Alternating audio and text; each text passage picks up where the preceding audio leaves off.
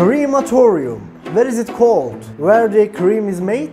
Of course no. In the simplest terms, the crematorium is the name given to the building with an oven where corpses are burned. They were born for this purpose. However, there are also different rooms inside the modern crematoriums. I saw this term in our forensic science class. And do you know that in this place where the temperature reaches 1200 degrees Celsius, one of our body materials or organs isn't destroyed? Which one? You keep thinking about this question, and let's find out what it is at the end of the video.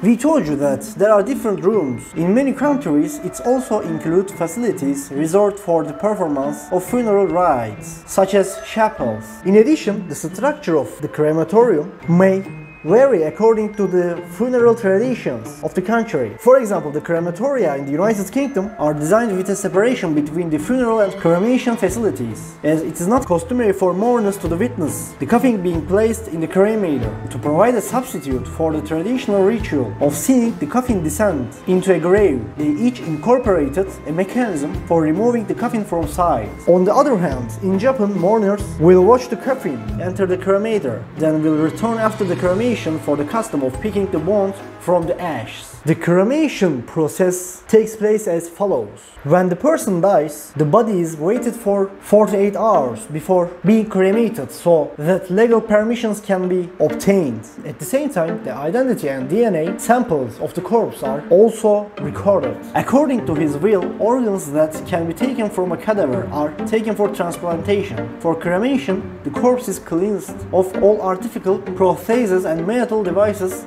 in his body. After this process, it is placed in a metal box or in a coffin suitable for the crematorium oven, with the permission of the family and in the presence of 3 witnesses. To operate the cremation furnace, the temperature must first rise to 872 degrees and then to 1092 degrees Celsius. The corpse is put in the oven and the cremation process takes about 18 and 112 minutes. As a result of the procedure, the corpse doesn't turn into ashes. Bone fracture weighings approximately 2.5 and 3 kilograms are left behind. After the parts are passed through a mechanical grinder, they turn into powder and are taken into a container. Relatives can watch this process. Here are the locations and opening years of the crematoriums in different countries: Italy, United States, Germany, United Kingdom, Sweden, Switzerland, France, Poland. So, do you remember the question I asked? I asked which of our organs is not lost in the crematorium. The answer is teeth.